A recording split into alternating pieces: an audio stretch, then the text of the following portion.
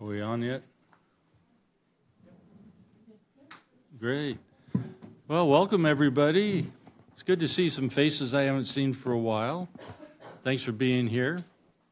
And you all got so quiet when it turned 6:29. I didn't even have to bang the gavel. How nice.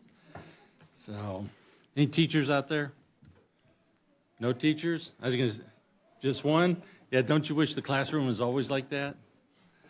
So let's call the meeting to the Santee City Council to order Wednesday, January 11th, 2023.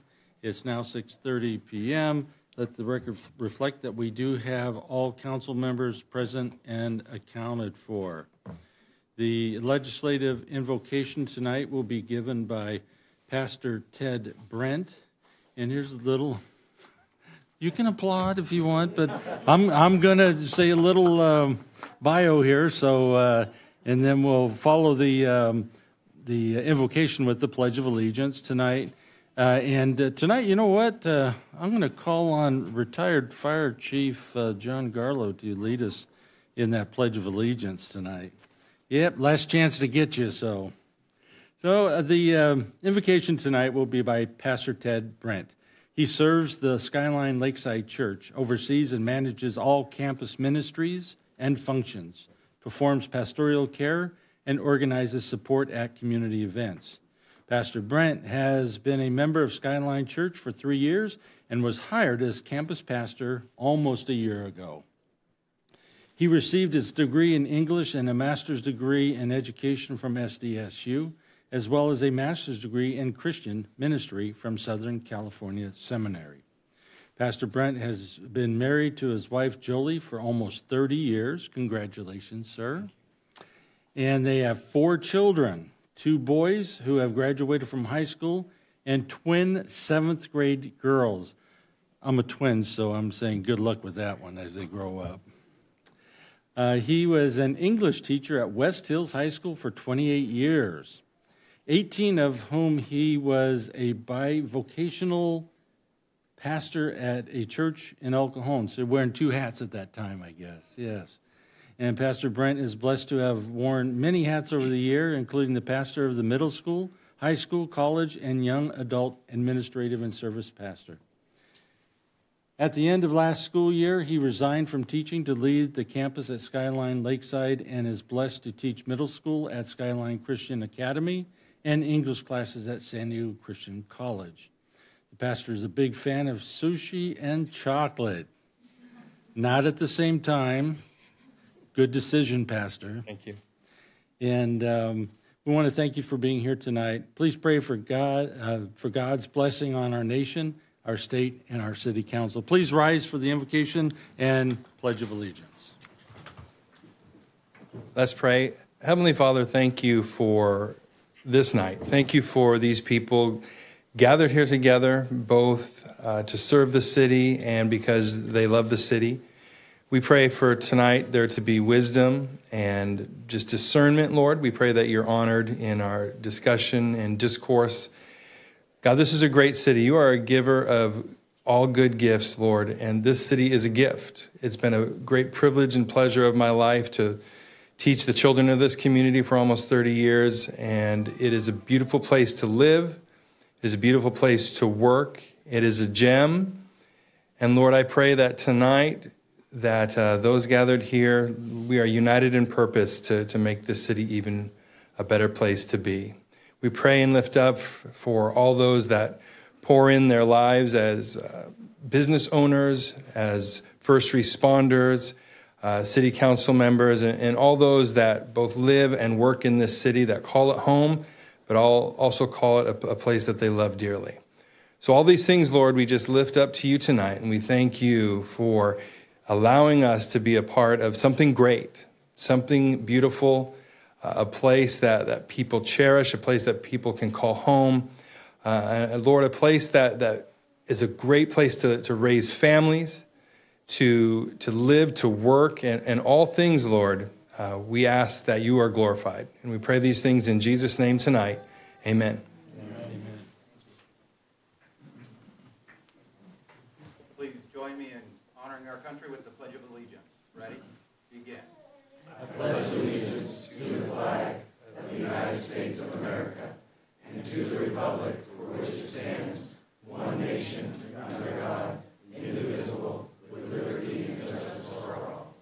Thank you. Please be seated.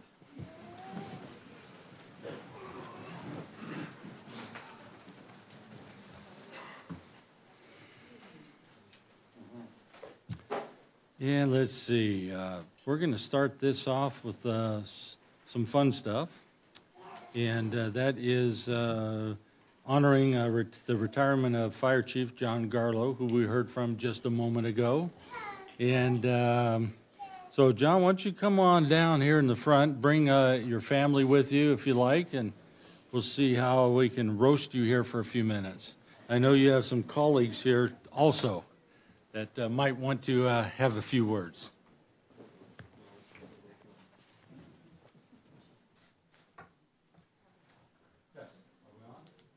Test. 1, 2, 3. Can you hear me out there? Yes. Great. Thank you very much. Hey, Rob, can you do me a favor when I get there, hand these things over to me? Thanks.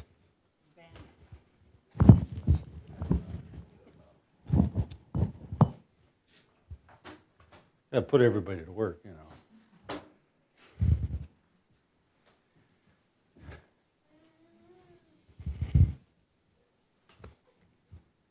Glad I got to take first shot over your bow with the Pledge of Allegiance.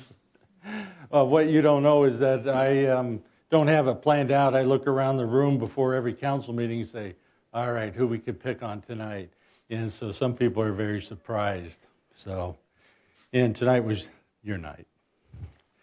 What I have here is a proclamation, City of Santee, and it says, whereas Chief John Garlow began his fire service career in 1990 for the San Diego Rural Fire Protection District. Whereas Chief Garlow served the community of Santee for over 23 years, beginning in June 1999, when he was hired as a firefighter apprentice with the Santee Fire Department. And whereas Chief Garlow promoted through the ranks from firefighter apprentice to firefighter paramedic, fire engineer, fire captain, fire division chief, and ultimately fire chief, the highest ranking position in the Santee Fire Department. Isn't that every fire department? Yeah. Pardon me. Whereas Chief Garlow has been a leader in the fire department, responding to thousands of emergency calls before officially retiring from the city of Santee on December 28th, 2022.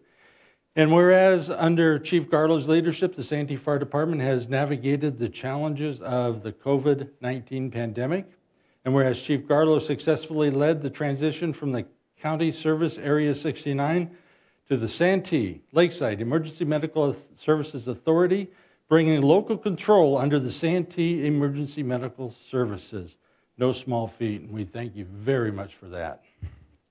And whereas throughout his career, Chief Garlow has responded to many major emergency incidents, including the 1993 Galleto, if I said that correctly, Wajito fire. Give me a break there for a second. I tried.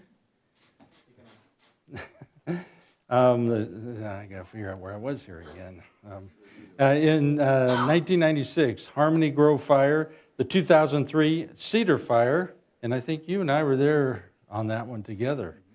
The 2008 Oliver Lighting Complex Fire. And whereas the Santee Fire Department will remember Chief Garlow as an exceptional leader and a dedicated husband to Deborah and father to John Jr., who inspired confidence and respect through dedication, loyalty, and countless hours serving the Santee community. He will be greatly missed by those who were privileged to know and work with him. Now, therefore, I, John Minto, Mayor of the City of Santee, on behalf of the City Council, do by proclaim that Fire Chief John Garlow has been an exceptional member of the City of Santee organization and community, that he received due recognition and commendation for superior dedication in the performance of his duties, and appreciation for his exemplary career of public safety service, wishing him the very best in all his future endeavors. Congratulations, John.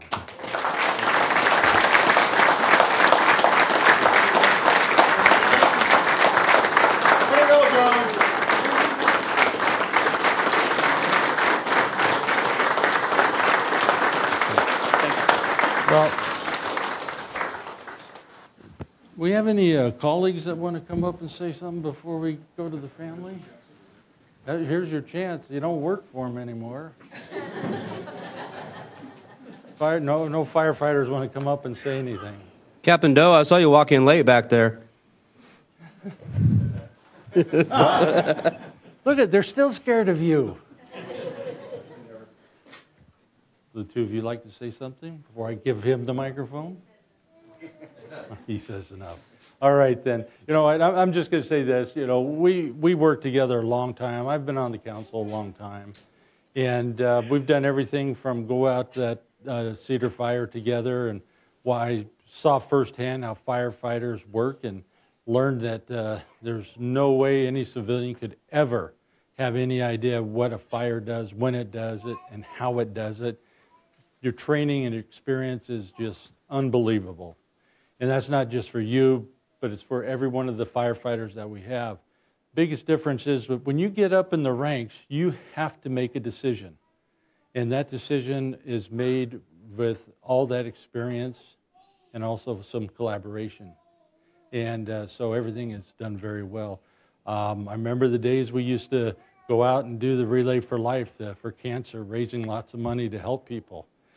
That's another thing that you did along the way that was just very memorable for me. And if anybody else probably in the community was there, they probably remember firefighters being there because we did pretty well.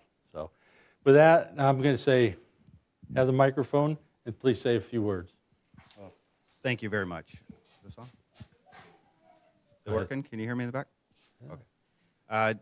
I'll be brief. I just want to say thank you to the council, to City Manager Marlene Best for taking a chance on me. Thank you so much for the council for being so supportive over the years.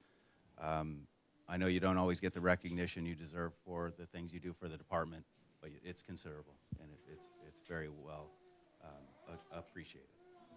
Chief Matsushita, as my deputy chief, I couldn't have asked for a better right-hand man. You're incredible. You're the right person to lead us into the future and the department into the future. Over the next couple of years, you'll see more change than in the last 45, and you are the right person, so congratulations.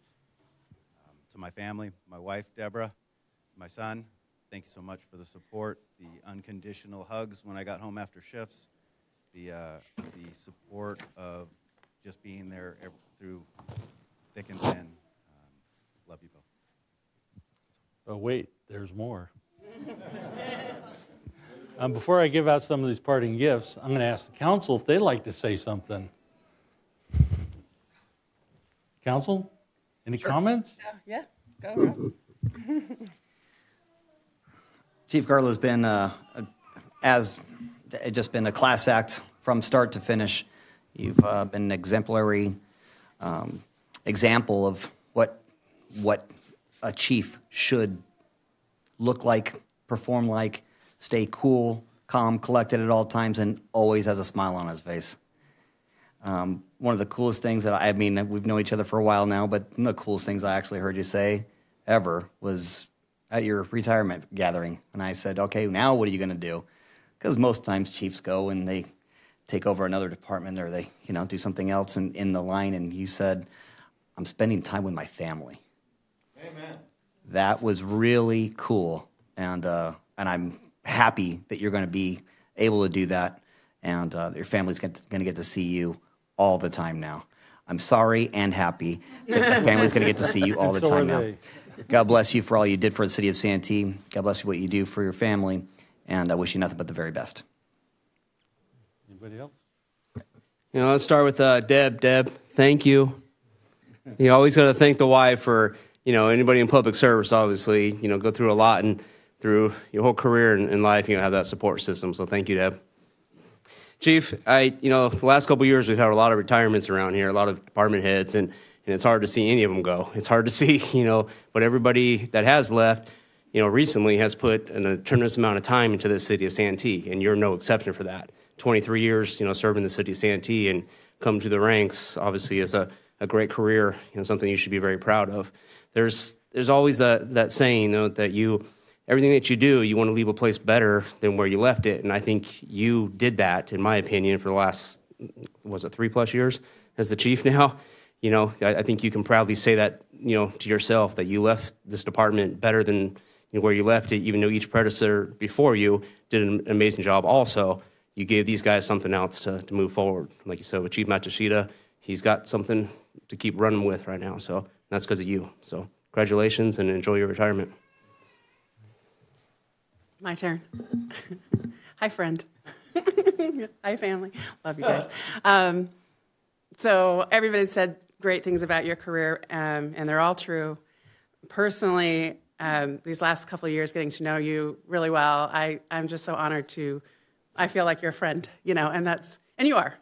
And I just bonded with you and your wife instantly when I, you know, met you. But I just want everybody to know what, you know, he doesn't take much recognition. He's a very humble man, very kind man.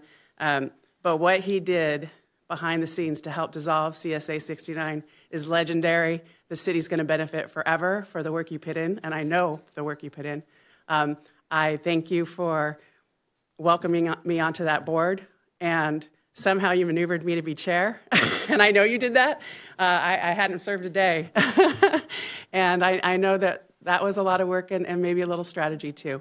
But you explained everything you were trying to accomplish, and you did it, so congratulations. I'm so proud of you and so happy for your retirement. Thanks. I'll be brief. Well done. You've done a great job while you've been here.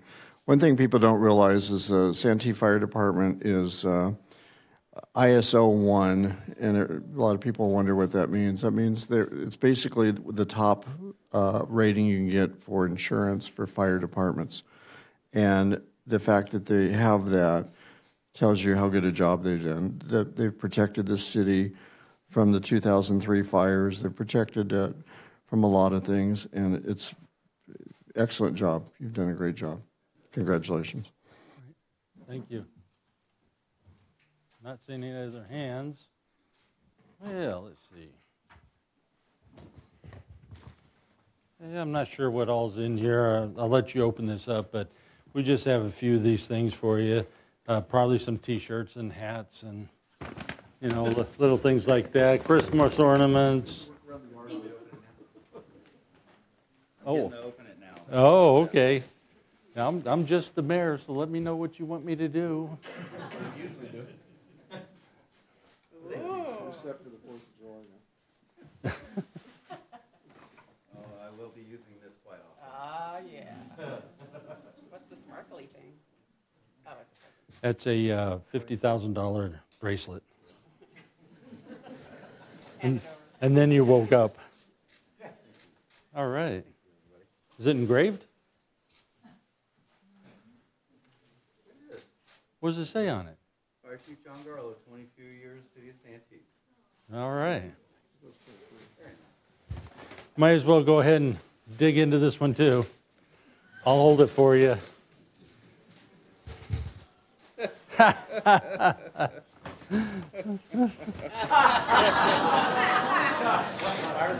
Didn't want you to feel lonely, so we got your own rig. It's the only one I'll be on for a while. Last day, Jim. You know, that just conjured up something I just can't get out of my mind for the future.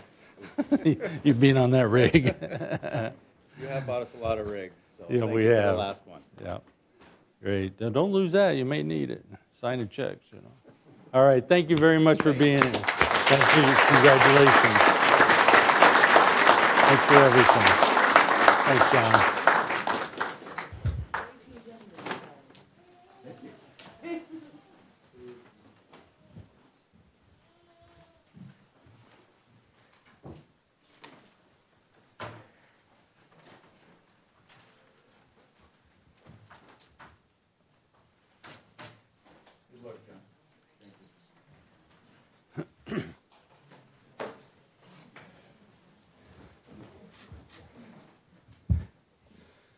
All right, that takes us to our next recognition, which is in memory of Shanine Johnson.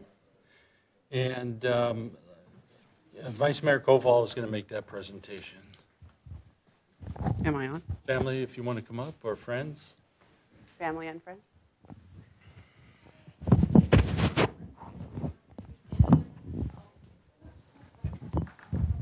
Don't be shy, everybody.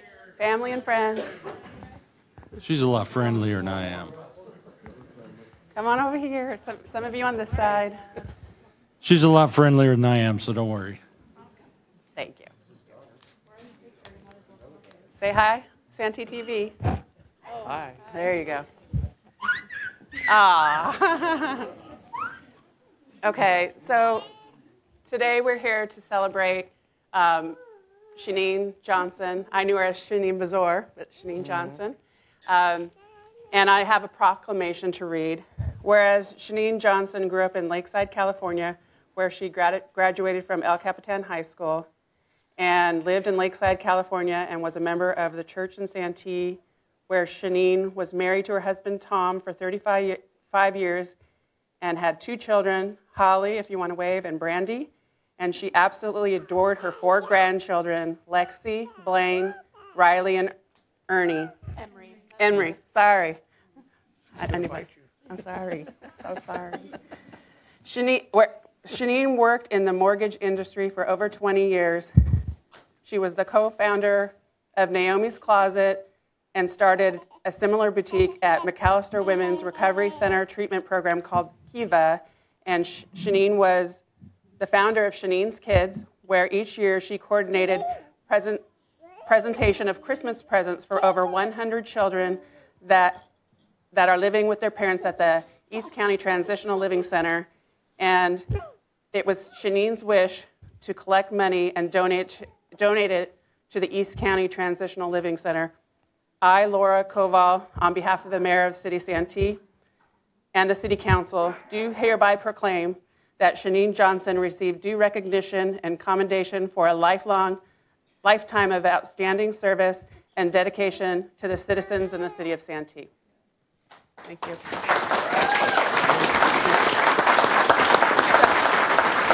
So I did want to share a few personal. I knew Shaneen personally. Actually, I just found out from her mom, Darlene, back to Lakeview Elementary School. She is a year younger than I am, and so when you're in elementary school and junior high, we both went to TDS and we both went to LCAP. A year difference is kind of like a lifetime then, right? But there were a lot of standrings that went to LCAP, and she was good friends with my younger sister, Kelly, and my cousin, Tom. So Kelly shared with me, she texted me yesterday and said that her nickname for Shaneen, your mom, was General Bazor. Camp director. Yeah. And my sister's nickname was Kegger Kelly, so, what does that mean? But moving forward, through the magic of Facebook, Shaneen and I connected. I think she actually reached out to me, and I started noticing all the community work that she was doing, and I thought, wow, I have a bunch of clothes in my closet, and so I went over to Naomi's Closet. If you haven't ever donated to Naomi's Closet, please do. They take women's clothes. It's to help women get back on their feet and get out into the workforce. What's the church in Santee that they're located at? Santee United Methodist. Santee United Methodist. A little cute. They're in the back parking lot in there. Cute building in the back. And so I went down and I, brought my bags of clothes and purses, and then we started chatting. And then fast forward, I used to work for the San Diego Padres, and Tony Patrica, who you all might know very well, obviously he worked there too. And so Lisa and Tony were having a birthday party at their house, and I came over for one of their sons, and I came over, and Shaneen was there sitting by the pool, and I sat down next to her, and we just hit it off, didn't skip a beat. And that's how our friendship grew as adults. And she's just, discovering all the things she did selflessly for the community. She's just, such a wonderful person, truly, truly missed. And I just wanted to make sure that everybody in Santee knew what a treasure we lost in Shaneen. Thank you. And now, if anybody from the family would like to say anything, I have a microphone. I can say that she did truly love helping all the people in Santee and El Cajon, and was endless with getting stuff dropped off at the house that I got to help her with. But endless hours, but she loved it. She loved everybody and loved to help everybody. Done? We have a celebration of life Sunday, so I'm going to save my speech stuff for Thank you, everybody. And yes, Celebration of Life for Shanine is at the Elks on Sunday, right? Yes. I think there's already over 400. It's 465 right Yeah, now. so there's going to be a big turnout. 1 o'clock at the Elks Club. Many things to many people. All right. Here's the proclamation for her. Well, thank you. Thank you. Thank you. Thank you very much. Thank you.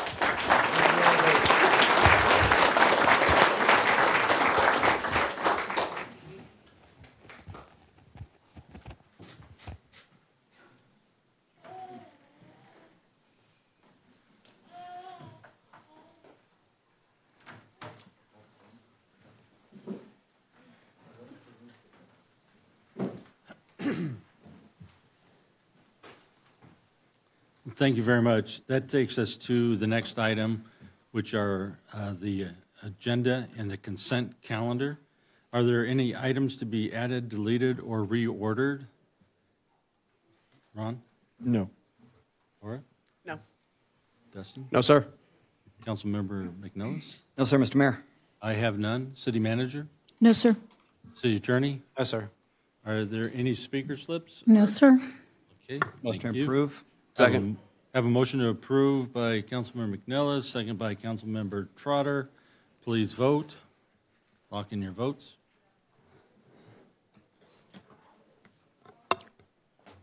Councilmember Hall, can you please lock in your vote? Apparently not. Motion carries unanimously. That takes us to our, thank you very much. That takes us to our next item, which is non-agenda public comment.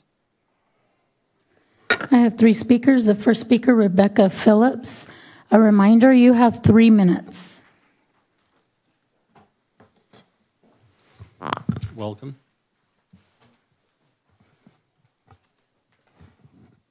Good evening, council members and residents of Santee behind me.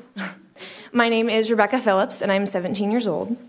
I am not a resident of Santee, but I am employed at a local restaurant, the Omelet Factory, and I work out regularly at the Santee YMCA. Just 2 weeks ago, after finishing my shift at my job, I went to the gym to swim laps. As I was showering after my workout, I saw a naked male in the women's locker room. I immediately went back into the shower, terrified, and hid behind their flimsy excuse for a curtain until he was gone. I ran into a bathroom stall to change as quickly as I could, organizing my thoughts to share with the people at the front desk. As I did so, I could only think of my 5-year-old sister, who I bring to this gym during the summer to enjoy their water slides. This is the YMCA, where hundreds of children spend their summer afternoons in childcare camps. This is the YMCA where my little sister took gymnastics lessons. The locker room was supposed to be her safe haven to gossip with her friends and shower and change. When I asked the YMCA management what their policy was regarding transgenders, they confirmed that the man that I saw was indeed allowed to shower wherever he pleased. As long as you are not a red flag on Megan's Law, the California Sex Offender Registry, a grown male can shower alongside a teenage girl at your YMCA location here in Santee. I was made to feel as though I had done something wrong when I talked to people at the YMCA. Somehow, the indecent exposure of a male to a female minor was an inconvenience to them. When my dad spoke to the sheriff's office, they told him that he should never allow me to shower there ever again. The YMCA wouldn't let my father speak to the manager of the Santee branch. After waiting several days, he finally received a call from Terry Moss, who is the director of membership for San Diego County. She informed my dad that I was not in any danger at the time of the incident, that I was safe. But I ask you this. I'm assuming all of you either have a wife, a sister, daughters, or granddaughters, or are a woman yourself. Could you knowingly send an underage girl into a room where there was a naked male and say that she was not in danger, that she was safe, or more importantly, that this was right? The fact that we are now tailoring our privacy policies and bathroom laws around transgenders, ignoring the blatant threat to safety that this poses, is obscene. The safety of children, girls, is on the chopping block. And this issue is not unique to one political party. Both Democrats and Republicans whom I have shared this story with have all been equally disgusted. So I implore you all to take action. With great privilege comes great responsibility. Whether it's requiring transgenders to use the single-stall family restrooms or making them use the bathroom which aligns with their biological trans... Thank you. Thank you. Next speaker I have is Dr. Brian McKinney. Welcome.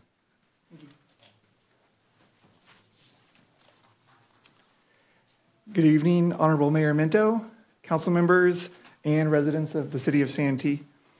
My name is Dr. Brian McKinney. I'm the new assistant director at CASA, and I'm excited today to talk with you about a topic that is very important to me, health outcomes for our communities. As a doctor, it is very easy for me to say that tobacco use leads to disability, disease, and death. That is 100% true. It is also something we have likely heard before. And if the conversation stops there, I'm concerned that we might forget that we now know so much more about tobacco, about nicotine, about addiction, that we can actually prevent some of that disability, that disease, and that death. Because what can be a little harder to talk about, and what is very important to me as a doctor, are health outcomes. Understanding not only where we are, but also what that means for our communities. And asking what is our role in this process.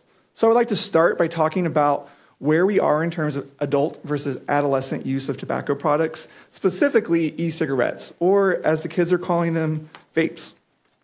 A recent study found that 3% of adults in California use e-cigarettes, one of the lowest in our country, actually. Compare that to a recent study of youth risk behaviors in California, found 18.2% of high school students in California use vapes. That's over 370,000 high schoolers, and almost half of them report being daily users. 96% of them who do vape use flavors, and flavors have disproportionately affected our kids. And these numbers actually have real health consequences for our communities. Every year, 6,800 kids in California become new daily users of tobacco products. And then the evidence becomes strikingly clear. For every teenager who develops a nicotine addiction before the age of 18, 1 in 3 will quit, but 2 out of 3 will go on to develop a lifetime nicotine addiction. And half of those who do will die from a tobacco-related illness. That number is 441,000. That is the number of kids alive in California today who will ultimately die prematurely from using tobacco products. That is why I'm here today, because of those 441,000, because I have hope that those deaths can be prevented. I believe that prevention plays a huge role here, and that preventing youth access to tobacco products is extremely important. So today, I ask that you please consider your important role as policymakers in the city of Santee to please help prevent these deaths. I have a quick question. Medical doctor? Yes. Thank you. The last speaker I have is Jean Duffy. You have 3 minutes. And a reminder to anybody who wants to speak on item 10, we need your speaker slip before the item is called. Thank you. Welcome. Hello, Mayor and City Council members and staff and community members. So I'm Jean Duffy. Some of you may know me from Compaq as a member of the Santee Collaborative and as a public health advocate for CASA. So I'm here to give you some information about the flavored tobacco law that went into effect for the state of California on December 21st. So you probably know that Prop 31 passed, upholding Senate Bill 793, which prevents retailers from selling most flavored tobacco products, including menthol cigarettes and flavored vapes. This statewide law follows the leadership of more than 100 cities and counties that have already ended the sale of flavored tobacco products. Big Tobacco tried to fight these results by filing a motion to be heard at the Supreme Court, but they wouldn't even hear the case. So we know that 95% of adult smokers started before they were legally allowed to purchase tobacco products. And the tobacco industry hooks kids on vapes by using fun candy flavors that spark curiosity and make tobacco taste and smell good. That's put kids at risk of a lifetime of nicotine addiction, health problems, and premature death.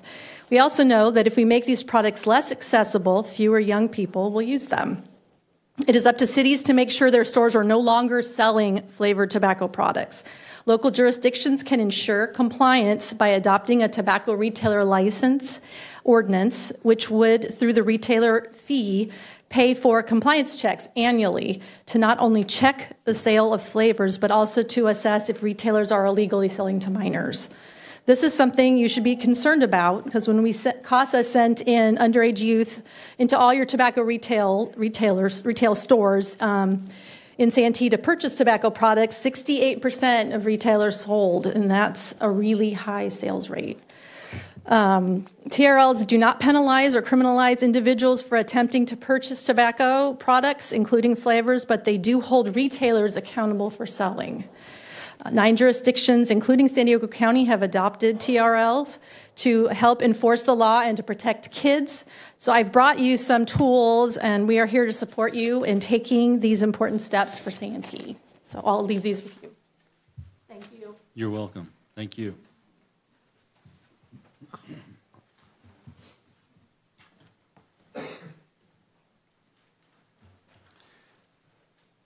That concludes our non-agenda public comment. Take us to public hearing. Item number 10, which is a public hearing for a tentative parcel map TPM 2020-1 and development review permit DR 2020-1 for a residential subdivision consisting of 4 single-family dwelling units located at 8732 Prospect Avenue in the low-medium density residential R2 zone. The applicant is Palm Tree Investments. Michael? Good evening, Honorable Mayor, members of the City Council. The 0.85 acre project site addressed as 8732 Prospect Avenue is located on the northwest corner of Prospect Avenue and our way, as delineated in yellow here in this aerial before you. Our way is a private access easement that traverses the easterly end of the subject property. The site is developed with a single-family residence that is currently unoccupied and will be demolished. The site is within the R2 low-medium density residential zone and is immediately surrounded on all sides by the R2 zone and development consisting of 1- and 2-story single-family homes.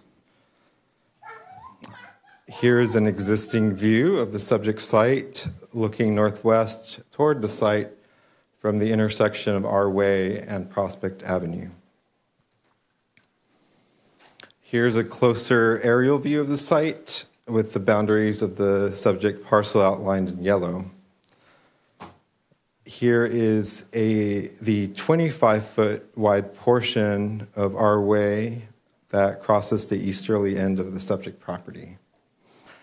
The proposed tentative parcel map would subdivide the subject parcel into 4 single-family residential lots, as delineated here, and the lots would range in size from 7,680 square feet to 9,550 square feet. Primary access to the lots would be provided by a new 45-foot wide vehicular access easement connected to our way, as shown here. As part of the tentative parcel map conditions of approval, the project would also be required to make an irrevocable offer of dedication of 12 feet along the Prospect Avenue frontage. The lots as proposed would meet the development standards for parcels in the R2 zone, including a minimum lot size, lot width, and lot depth. Here is the site plan of the proposed development, showing in greater detail the proposed improvements on the site. The 4 lots would be graded to create 4 pads that can each accommodate a single-family residence. The homes would be set back at least 20 feet from the new property lines. Grading would be minimal, as the lot is relatively flat. The new homes would gain access via a 26-foot shared driveway from our way consisting of permeable pavers. And the frontage along our way would be widened from 25 feet, which is the existing condition, to 26 feet to meet the fire access standard. A 6-foot masonry high wall would be constructed along Prospect Avenue, and Prospect Avenue would be improved with a landscape strip, curb, gutter, sidewalk, and pave out of Prospect Avenue. The homes would be delivered pre-landscaped around the perimeter of the site, as shown in the area here, with drought-tolerant landscaping provided in the front yards and, as I mentioned, around the perimeter of the site. 3 retaining wall segments would be provided, as shown here. The retaining walls would vary in height along our way from 1 to 2.5 feet, and a retaining wall would be placed on lot 2 that would be up to 4 feet in height. Each home would also include a 6-foot wooden privacy fence enclosing the private yard areas. The existing mailbox along our way, which is currently shared by all residents along our way, would be preserved at its existing location. The proposed homes would each consist of 2 stories with a maximum height of 25 feet 6 inches, which is under the 35-foot height limit of the R2 zone. The homes would range in size from approximately 2,338 square feet to 2,747 square feet. Each home would have a distinct facade in the Spanish colonial revival architectural style as shown here in this exhibit. The proposed homes would meet the density, height, lot coverage, and setback requirements of the R2 zone and the high-quality design objectives of our general plan. The homes would be consistent with the development pattern in the area, which primarily consists of 1- and 2-story single-family homes.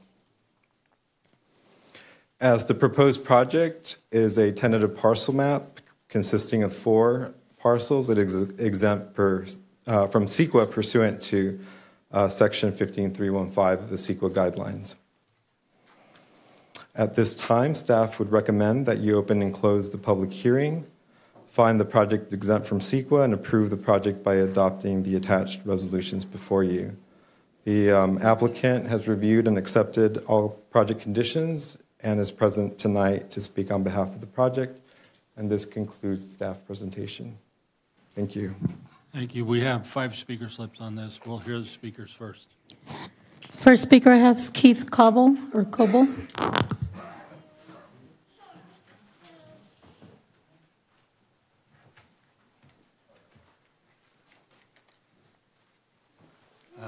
Good evening, Mayor, council members, Santee residents. I really don't have much to say. I wanted to hear other people first, actually, and it's funny that I got first picked. But I did have some questions, and I don't know if you're going to answer them. I just want to propose them. My first question is the parcel of land now, is our way, do they pay property tax on our way? Does that property pay property tax on our way? Do they have the right, I don't know if I want to say the right. Is there access from our way legally attached to the parcel of land? That would be the first thing. The reason I mention that is because we've had that road paved several times since I've lived there, and the previous owners never participated in that. So that's just my thinking that they shouldn't have access to our way.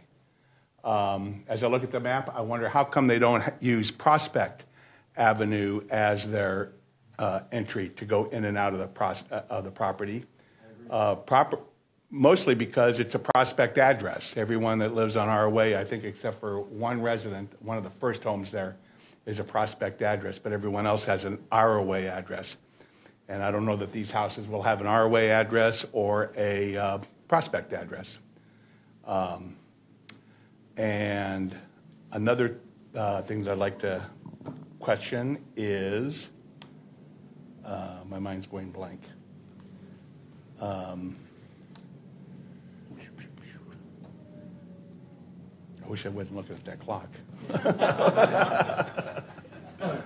Okay, Take so a deep breath. road, the legal. Primarily legally, do they have? Oh yeah, do they have access to our way? And then the other concern is that our way is a narrow road, and with the residents that live there now, when we have even one or two extra guests show up at our house, it's fairly congested there. If you're going to add 4 more houses and they're going to use our way as their overflow parking, that's going to add additional congestion to that. That's a concern that I have. My mind's blank, so that's all I can think of. Those are questions. I know you're not going to answer them, but I'd like you to answer them as you talk amongst yourselves. Thank you so much. Thank you.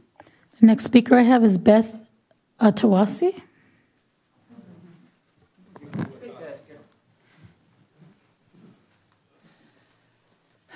Mr. and Madam City Council, I'm a resident of our way. In fact, my property is directly beside the lot in question. It's our understanding that the easement road of our way was designed for the purposes of benefiting those who live down our way, that's what it was designated for decades ago. The subject property use of it was always on Prospect Avenue, and I am shocked to see for the first time tonight that we now have a proposition to put 4 large homes with access solely from our way, when the driveway access has always been on Prospect. The road of our way, we understand, is only partially owned by the lot owner in question, and the other part of the road down the road is owned by the other property owners on the other side. There has been no attempt to gain any easement or cooperation or road maintenance agreement or anything. We have maintained that road ourselves throughout the decades. Many of the owner-occupiers of the property have lived there for decades. Some are tenants, but most of them have been there for a very long time, myself included. I understand that there's a 40-foot easement that's required for access to the improvements that are involved, and I don't know that that exists right now. I believe that the access should be on the property itself and not to encroach on the property owners surrounding it. There would be a density problem caused by this development. We have a tremendous parking issue on our way as it is. It's a humble, small private road. We also have utilities issues. My own utilities go down the road. And I believe the other 2 original houses, there's 3 that were built back about 1961. The water access is right there at the corner. There's issues with sewer and water lines here. Also, Cox is our internet provider and our cable provider in the area. I've been trying to get another one out there. We do have poor connectivity there, so our properties would be burdened.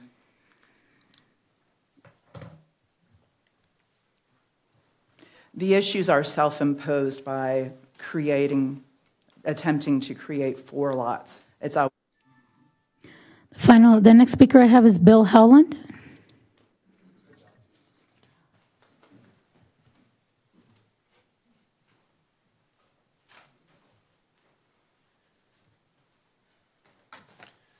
Good evening, Mayor, City Council, and guests. I have 2 properties on our way, and a lot of the concerns that she's brought up are the same concerns that I have. The traffic already on that road in passing of another car comes is very difficult to pass. Plus, the properties down below have a lot of water issues. The flow of water of more hardscape and so forth coming off that under the property, and I'd like to know how and what they're doing with the drainage of all the water, because it drains all the way down the 2 parcels, all the parcels below there, which causes a lot of problems as far as surface water. Also, I'd like to know, again, over the years we've repaved the road, we've maintained it periodically and never had any cooperation or any anything from this particular parcel, which that would have been a prior owner, but that's been something that has never been any participation on us, and we've shouldered the cost of resurfacing and putting the bumps and so forth in those roads. So those are the main things I'm concerned with, and also all the other items that she's brought up in the past. So thank you very much for considering our views. Thank you. Next speaker is Rebecca Kennedy.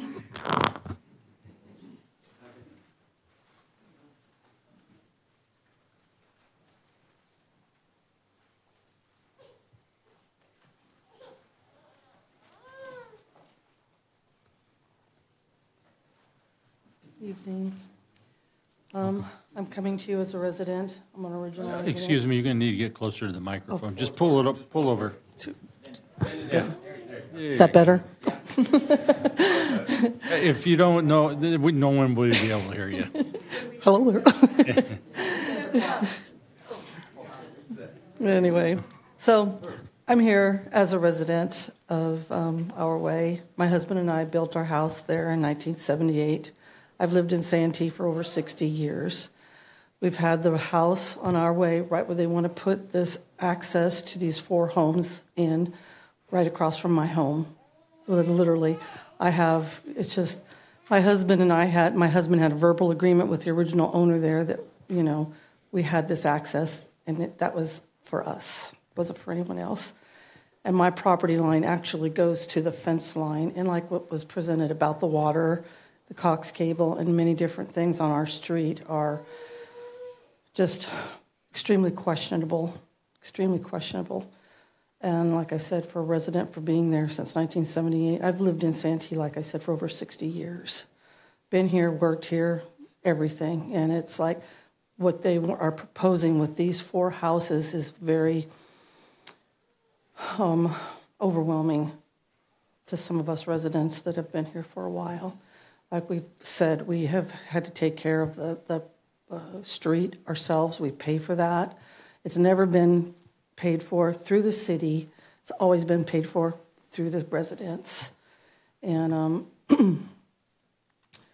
for what they want to take to put those 4 homes in is just overwhelming to us, extremely overwhelming to us, And I just come to you as, saying that this is a concerning matter to us as living here for so many years and taking care of our residents and our families and our neighbors and everyone that lives within our little neighborhood. And I just hope and pray that we can come to some sort of, It's all right. thing to keep it under control. Thank you. But I thank you so much for your time, and I just, pray that we can get this all underway. And, yeah. Thank you. Thank you. Still got 32 seconds. Is that dark? My uncle was a fireman here at Santee. He was the first fireman that retired from the city of Santee. Harry Bell, yes, was my uncle. Yeah, yes. And yes, I have his placard. Like I said, we've been here in Santee for a long time. Family. Thank you. What is it? The treacherous driveway. Yeah, the treacherous, yes. Trying to get out onto Prospect. Yeah, yes, that's dangerous. Yes, it is. Thank you. Okay, the final speaker I have is Lacey Kennedy Cornejo.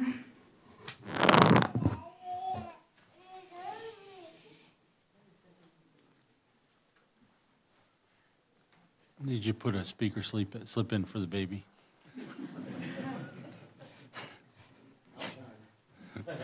She just turned 1. Hello, City Council and Mayor. Sorry. My name is Lacey Kennedy. I am the daughter of Rebecca Kennedy. My family owns the second home on Our Way. Like mother-daughter, you have to get next to the microphone. Oh, sorry. To pull it on over. Sorry. Let's go ahead and restart, please. Thank you. Okay. Once again, my name is Lacey Kennedy. We are the owners of the second home on Our Way. I was born and raised in the home. I'm 43 years old. My children now occupy the home with myself and my husband. From what we've always understood, there was no access from our way to that lot. It's always been Prospect Avenue. I grew up with the children that lived in that home.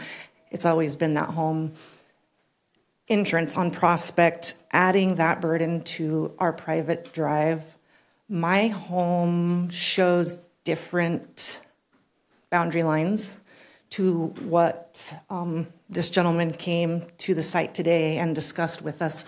None of the residents had viewed or seen any of this prior. Actually, can I actually ask all the residents of Our Way and actually, the surrounding, you need can they to stand? address us, Lacey. Oh, I'm sorry. Can they just stand so I can show you guys how many people? Well, we might be able to ask that question later. Oh, gotcha. Okay. But all these people are here just with the concern. There's over 19 homes already that are accessing Our Way. And one of them turns into a single lane. Trash trucks come, our cable lines, power lines are getting knocked down. Cox Cable's telling us they can't facilitate faster service.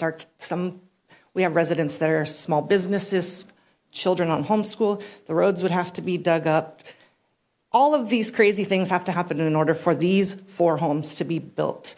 Not only does it affect the traffic, there's already a parking issue. There is no parking. Like I said, it's a single lane. We would really like there to be further review of our title and our paperwork that, like I said, might show different boundaries than what we were displayed today. As well as there's many neighbors that, if there's 4 2-story houses, they have no view. There's homes that are literally going to be boxed in. That presentation doesn't show the rest of the neighborhood. You know, our home is directly across from it, so it's definitely a burden to us. But the other homes, there's a lot of serious concerns where there's going to be multiple homes that have the KB home development as well as these other new proposed developments. It's already a problem. It's already a safety concern. With the children, there's a home daycare business that's 2 houses down. There's just so many concerns as to why the access has to be from Our Way, which we've always paid and maintained as private residents, as well as why the entrance can't be from Prospect Avenue. It had to do with lot size and what they could fit in the property, and I've discussed that with the... Great. Well, thank you, Lacey. Okay. That's all of them, right? All right. I'm going to go ahead and go first on some questions here. Michael, you're going to need to come up. And can you bring up the slide that shows the 4 properties? And actually, the one that shows that one right there. Thank you. So I guess I would ask the question also, what is it about this lot, the 4 lots being broken up, that would require that access from Our Way instead of Prospect? Project proponent, in order to try to accommodate the 4 lots, needed access from Our Way. And also because Prospect Avenue is a collector roadway with a high speed of traffic, our preference as well is to limit new driveways along Our Way. Okay, so the thing is, though, we have a lot of houses down there that have access right off of Prospect that have been there since before incorporation. So, you know, we're going to get to some of these questions that you had, so I do need to have it quiet. Thank you very much. Appreciate it. So, I mean, obviously, I'm not an engineer. I'm not a planner. If I look at that lot, there's questions about how things could be done maybe a little bit differently. And maybe the answer would come from the developer, because when you say, well, the developer looked at it and they, to make it work, had to put it there. Well, I guess the question is, why does it have to be like that to make it work? So I don't know if you could answer that, or I think so. In order to meet our minimum lot depth and lot width requirements, they would have to configure it in this fashion. Otherwise, they may not be able to meet those minimum requirements from the R2 zone. So I think that they created this configuration in order to maximize the number of lots on the property. Okay, so currently, our way is 25 feet, you said. It's going to be made bigger to 26 feet? Yeah, so there'll be a little sliver, a 1 foot sliver along their portion of our way that would be paved out.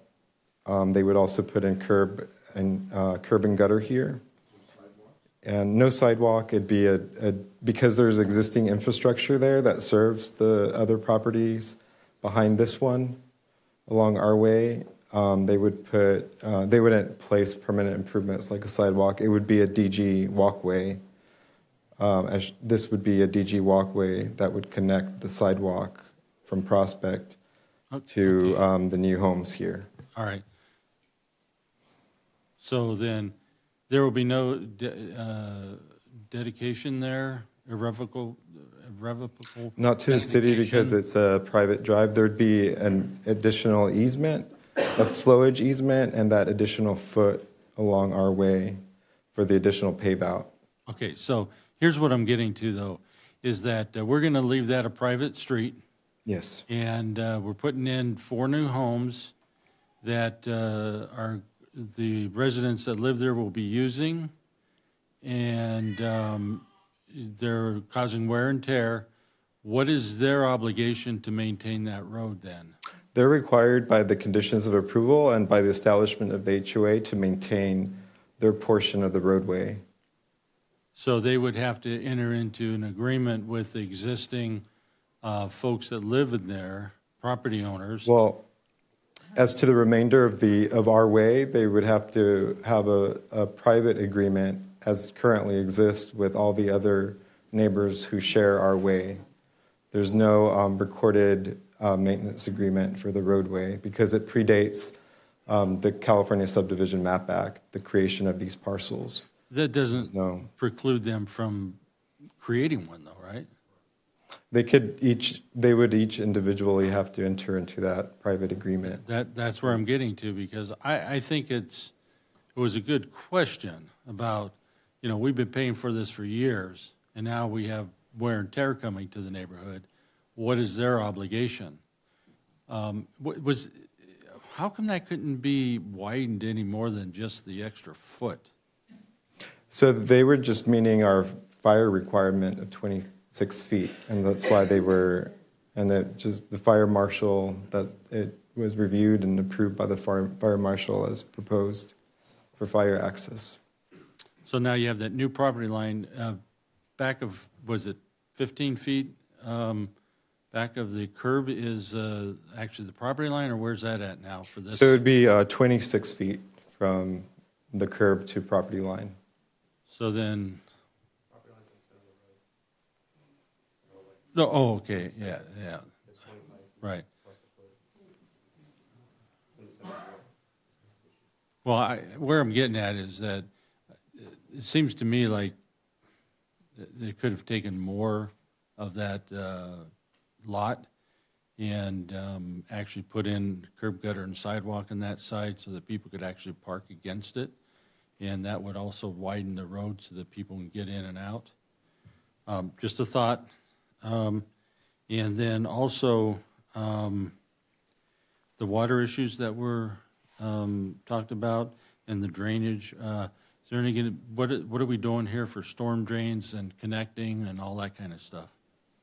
I'll just give a general overview, and maybe Carl, our city engineer. I can actually weigh in on that, Michael. So they're actually going to be conditioned with final improvement plans to submit a drainage study. Currently, everything in this whole area, there's no drainage pipes. Everything sheet flows. This was all developed prior to Subdivision Map Act, prior to drainage law. It meanders and follows the original path of flow. They're not proposing changing that, but they will be required to submit a drainage study with the final improvement plans, and we'll evaluate it at that time. I think tentatively they're planning to continue the drainage in the exact same pattern that exists today. And they're adding very minimal impervious area because they're putting permeable pavers and all that. So it's not really going to increase, very minimal increase of drainage, if any, with impervious area. So we'll certainly evaluate that during final plans.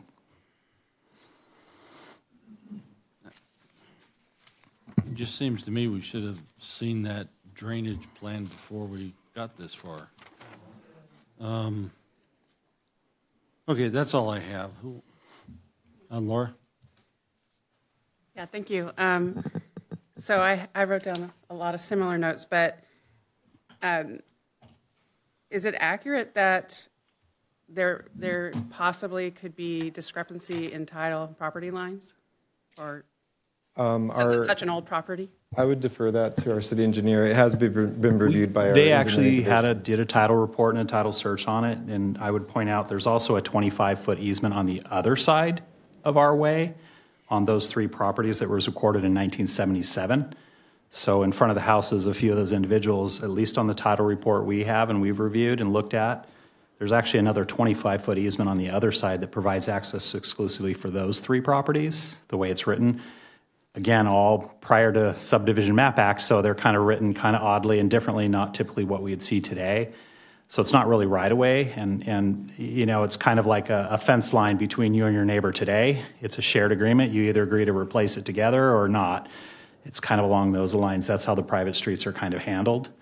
It's a private arrangement between those homeowners. It's not built to public street standards. We don't accept it until it's built to public street standards because it's just too costly for us to maintain like we would do a new subdivision. So that's why we're not requesting curb, gutter, sidewalk, and all those type of improvements we normally see with a subdivision because it is a private street, not owned and maintained by the city. Another comment I have is, you know, to me, it just doesn't make sense to have a new house and new development and all this beautiful landscaping and have it finally some more sidewalk on Prospect Avenue. But then if the entrance, you know, people would walk from their homes to Prospect and there's no sidewalk there, you know, and DG to me is not the right solution for something like that.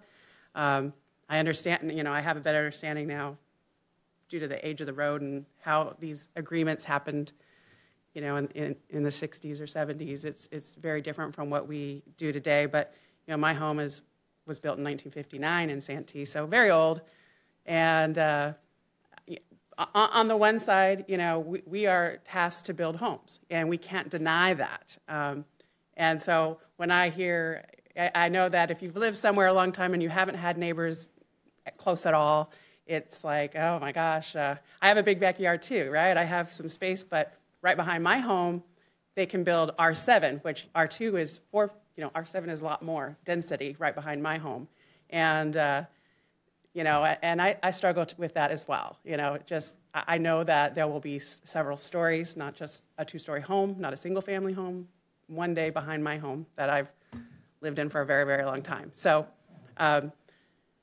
that doesn't, but ours was a development, and the city does maintain our streets, and we do have sidewalks and all those kinds of things. So it is different from your situation.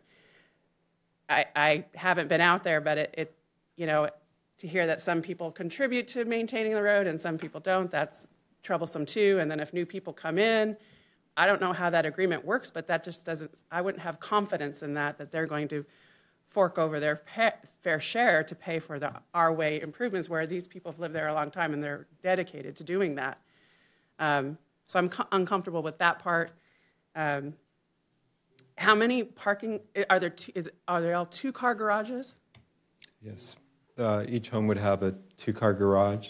And then on the little access, you know, the frontage paver road, is there parking there? Yes, there'd be a 20-foot deep driveway in front of each garage that could accommodate 2 additional vehicles. So 2 in the garage, which that doesn't happen, you know, and then 2 in front of it. And no parking, you can't see what I'm looking at, but just in that strip once you get in there. No parking and no sidewalk along the road where it sounds like a lot of other people already park. I mean, technically it meets our parking standards, but it sounds like just the rest of that drive There's a lot. It's just troublesome for me. Quiet down. So, and that's a pre-existing condition. So I'm trying to say, like, to say that nothing can't be built there ever, that's not realistic. But we would want to try to work with you all to see what, works as best as can be for everybody. And then I'll just add a little comment, since I am a park director and Wi-Fi access is a big issue down, it sounds like, where you live. There is a system called Starlink that you could research in lieu of Cox cable, and it goes on top of your roof. And it's satellite cable, and it's very fast and very reliable, so something to look at in your community. Those are my questions for now. I'm sorry, the comment period is over. Thank you. Rob, do you want to go? Yeah. So there's been no private road maintenance agreement on this property recorded at any time thus far. Pardon? The private road maintenance agreement. No, there's no private road maintenance agreement recorded. Okay, and on the title. Are we requiring that for this section of the road that there is now a recorded maintenance agreement? For their section, it would be actually a condition of approval. To have a part of the CCNRs of the, okay. So it would be recorded. So that section from into perpetuity will be required to be maintained. Yes, by homeowners. absolutely. If they don't do it, it's something that city can come in and enforce as a lien against the property taxes at a later time. Yes, that's correct, sir. Okay. Did I hear, I think it was Carl, did I hear you correctly that on the, and I'm getting lost in direction, on our way right here, that this is represents currently, actually, can you go to slide number, I think it's 3?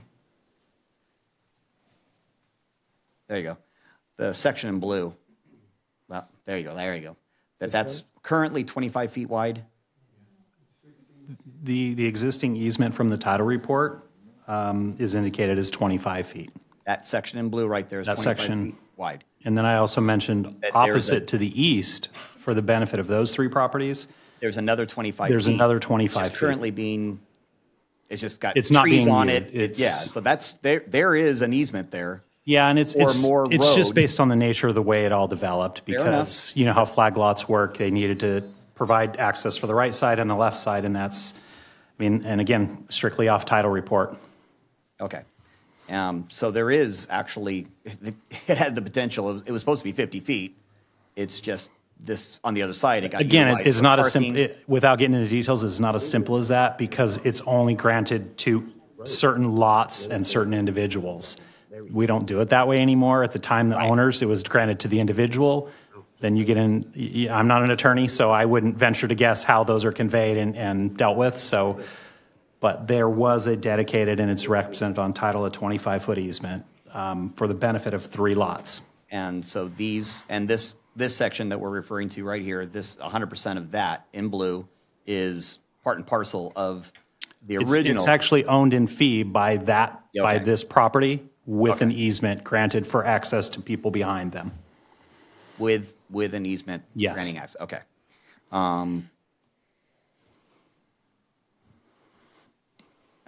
That's already been answered.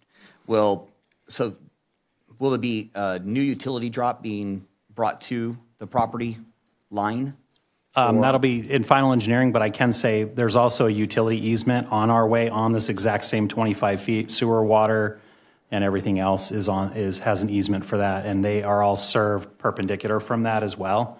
And assuming when final design, they would be served perpendicular from our way as well, from those existing services. So the overhead, the electrical is served overhead from a SDG&E power line. That's again another odd easement. It's a single line easement with no defined width. That's the way they did it to every house. Okay. But the underground sewer, water, those are all served underground with a Padre Dam easement on our way. I'm going to have to ask you not to make comments.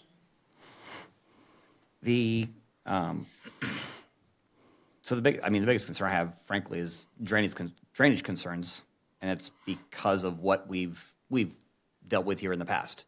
When you don't have undergrounding of the drainage or proper flow, you can utilize natural berms and things of that nature from the onset, but somebody decides they move in there, they don't like having a natural berm and they want to level out their backyard or front yard, and they level that out and it completely throws off the watershed. That would be a code compliance issue we would deal with at that time. I mean, that's not uncommon. You're correct. That does happen. I would say currently the pattern of drainage indicated, to the best of our knowledge, without final plans, it sheet flows, it finds its way to the northeast corner of the property and then drains down our way, like pretty much every property on here does. They meander and follow and then go to the north all the way to Mission Gorge Road, kind of meandering through backyards, side yards. It's kind of it just followed the natural drainage pattern that existed prior to any homes being developed out there. And there's no way to flow those or to level that so that it goes down towards Prospect where there's actual... No, because it's actually lower than Prospect Avenue. This parcel is.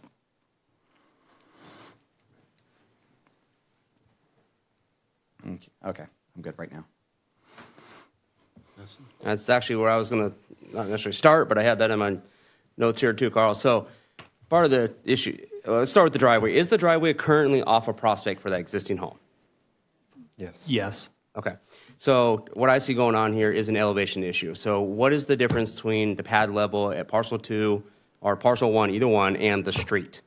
Because that's part of the reason why he's taking It's not very much because the entire grading is less than 300 cubic yards. Okay. For the whole lot. It's very flat. But it is lower and it tends to go, the grade goes to the north, lower than Prospect Avenue. You mentioned the utilities, and I had the same question. Was the water and the sewer are both coming off ROA, but where's the electric coming from? It's overhead served from a power line that actually follows right along parcels 1 and parcel 2 on the yellow line. Okay. There's an overhead power line and an easement for SDG&E there. I see a shadow for a pole. Is that an actual pole there? Yeah, there's actually a pole right on the corner of the property there.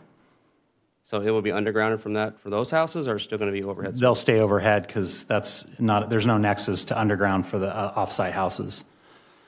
Okay. Real quick, is there a secondary pool? There's a secondary pole in the middle of the lot between parcels 1 and parcel 2. That essentially serves homes to the south. Yeah, I'm thinking of a secondary pool a pole that would that would feed from northbound on our way. I mean, yeah, there's multiple series of poles I think along our way that go service all 19 lots along that stretch. They're fairly kind of far, meanders. They're fairly far apart. Yeah, the 2 poles. Carl, the drainage coming off of Prospect where it says Prospect Avenue with the R is, there's some kind of inlet there or something. Where does that go? That's the same. It kind of finds its path and it finds its way over to Mission Gorge Road through backyards and side yards traditionally. So there's no... There's no drainage easements, no drainage structures, no facilities at all for drainage anywhere in this whole, as these subdivided and were built. The permeable surface that's going in is obviously to maintain the water on property, right, on the parcels. That's part of the reason. Yeah, the point of hydromod, they cannot increase the flow leaving the property, so they will be providing stormwater features to retain and not release more water. Do you expect other things other than the permeable surface, like basins or any other? Yeah, there's going to be some basins along our way. They have proposed them. We don't have final design on them, but they're conditioned, in the conditions of approval, they're conditioned to study those and build them to our satisfaction so that the flow is not increased.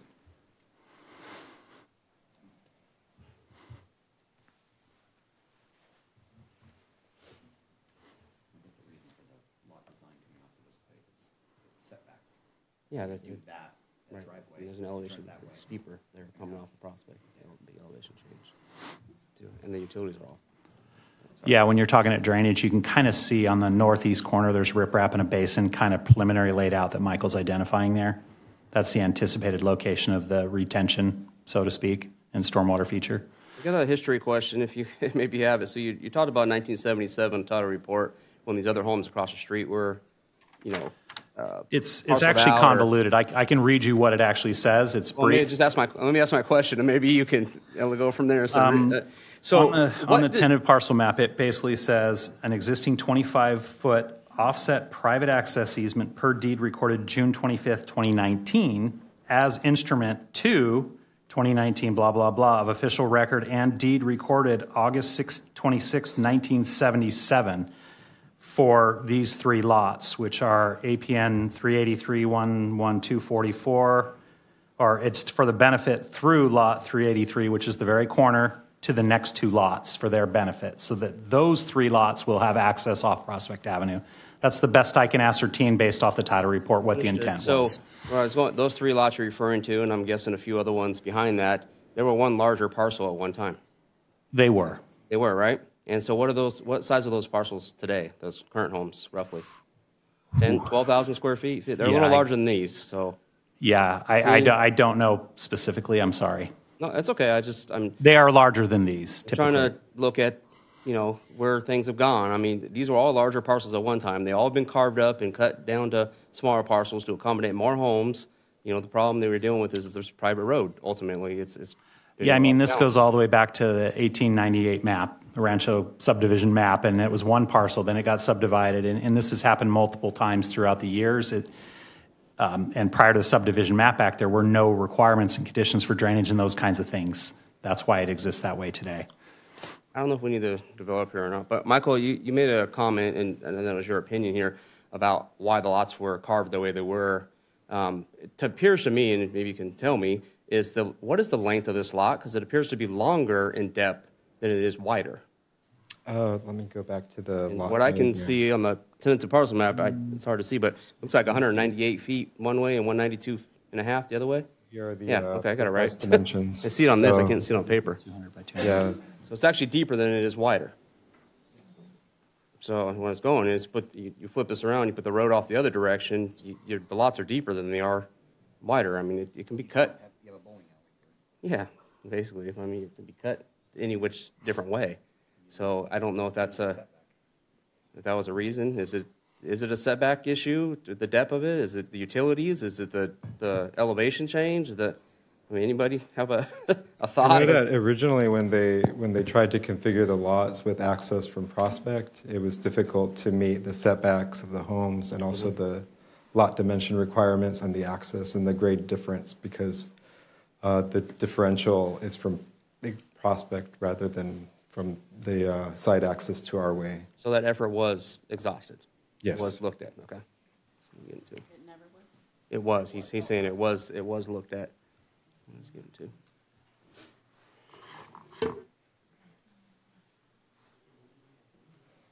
I'm not sure. 10 feet difference. That's all I got right now. Oops. I have a real quick question, though.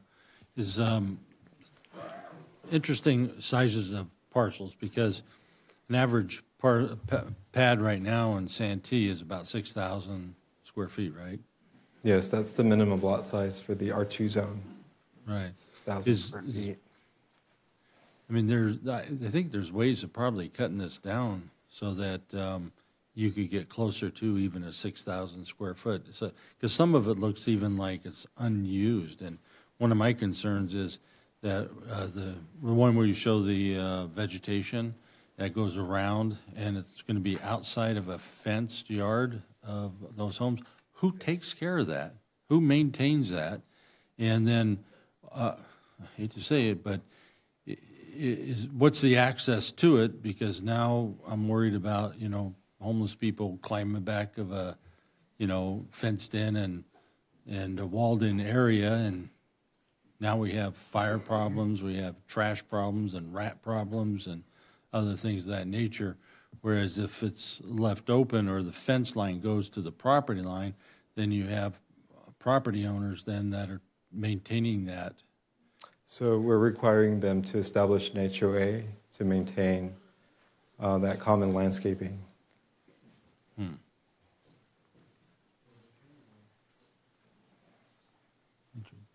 Ron, did you have anything? Yeah. Were you done? Well, first of all, I think it's obvious that we're not real happy with this project. It's a mess, pure and simple. Go back to the next slide back where you got the picture of it. Keep going. Keep going. I want to see the actual. The tentative map. Yeah, that thing. So again, the 9,000 square feet, and this is kind of what the mayor was saying. This is where I was going to go with it too. You're going to tell me you can't come up with another 15 foot, put a sidewalk in and a walking path and kind of clean it up, and you're going to tell me you can't take that 7,600 and put in a better recovery area for water. It doesn't, this is Walker Trails when we first started all over again. I just see this being a problem, and it just isn't making any sense to me. If these people are going to come in here and do this, they need to be part of the community. They're just wanting to slap up 4 houses here and basically make it their way. It's like they could just name it their way now rather than our way. So basically it's you turn the little left turn in there. I still think they could come off Prospect, but I won't argue that part. I would not finish this project without an agreement where they're going to fix that road, because they're SOL if they say, yep, we're not interested. And then they're buying a road. Then the people on our way are buying a road. And the water issue bothers me. The sidewalks bother me. The cable bothers me. You know, you have a major housing development right next door. You can't run electrical and from next door over there. It's just, the whole thing makes no sense to me. Somebody's going to have to dig a trench, and somebody's going to have to put some cable in there, and somebody's going to have to put some electrical in there, because we have the underground right now. We're trying to underground the whole city, but yet let's throw up 4 houses here with the wired electrical.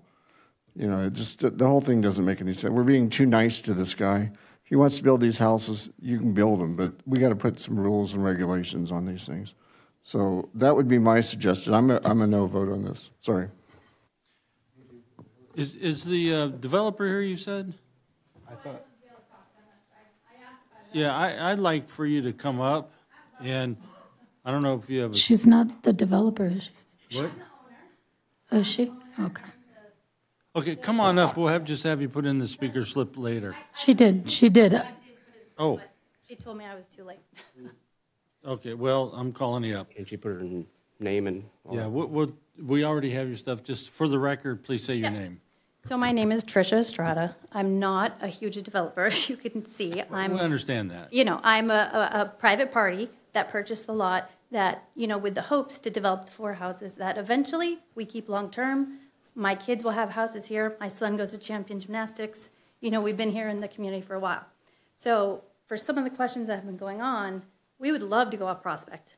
You know, Michael, I just met him now. I've been working with the city for the last 2.5 years, and there's been a lot of back and forth of what I can and cannot do with this lot. So I've been trying to comply with every city regulation that has kind of been informed. You need to keep up with the microphone. So I've been trying to comply with all of the different city regulations based on, you know, the rules and requirements that have been laid on the parcel.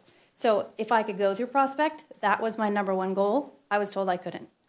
So because our way, that 25 feet easement is part of our property, that's where I was restricted to have access to. Now, regarding parking, it is our intention to have the 26-foot wide private road that goes into those 4 houses. So that will also provide more parking for R4, which shouldn't have an off spill. It shouldn't touch anywhere of our way. But again, if the communication is open to come off Prospect, I would be willing to talk to that about it. You know what? I think we need to send it back and have them relook at it. But is there an agreement on that? Okay. Sean, how can we do that with an action? You can. I don't know if you need to take an action. I mean, you can just say, "Listen, we want to direct staff to look at these issues and work with the community, bring it back, and do it that way." If you want to give specific direction, obviously you can and should do that. I don't think you need to formalize it in a motion, though. Okay. Well, then we'll just give it direction, staff. We would like to probably hear more about what you can maybe do to get a Prospect Avenue entrance. And also, I got to tell you, I drive by this several times a day because I just live down the street. And I'd love to see this develop because, you know, this is a haven for, you know, people to come to. You probably had to clean it out more than once. Well, for 3 years, we've continued to call the sheriff because we have looting and we have homeless people, and I'm Right. trying to keep them out as much as possible. So I'd love to be able to improve the project. I mean, that is the goal. And actually, I welcome the neighbors. Unfortunately, with COVID, I haven't been able to meet them all because, of course, we should maintain, you know, if we had an R-way access, absolutely, it would be a responsibility. You need, Well, it's, need to... sorry, it's, yes, so R-way, it is part of the parcel that I purchased, so Okay. the 25-foot. So I'm I'm sorry, happy to, Remind me your name again? Tricia Estrada. Tricia. Yes. We're going to send this back to staff to have another look at it and to work on it. I don't expect this to take another 2 years. I hope not. And because I don't want anybody to go broke while they're doing this. And but let's work on something that is much more collaborative and acceptable to the community. I think that would be great. Yeah. All right. Yeah. Thank you very Thank you. much. Let's talk later. No. No. No. No. We'll talk about it afterwards. Talk about a typo. We'll, It is 2 parcel twos.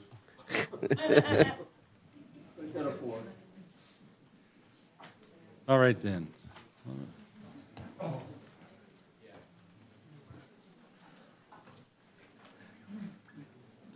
All right, that takes us to item number 11, which is new business, introduction and first reading of an ordinance to add section 7.20.100 to the Santee Municipal Code to protect the San Diego River corridor. And who's giving this one? Mayor, I'm do the presentation. So Mayor, Vice Mayor, City Council members, this item is the recommended introduction and first reading of an ordinance to protect the San Diego River corridor. If you go to the next slide, please. The San Diego River corridor has always been an important part of the city and the city's long-term planning.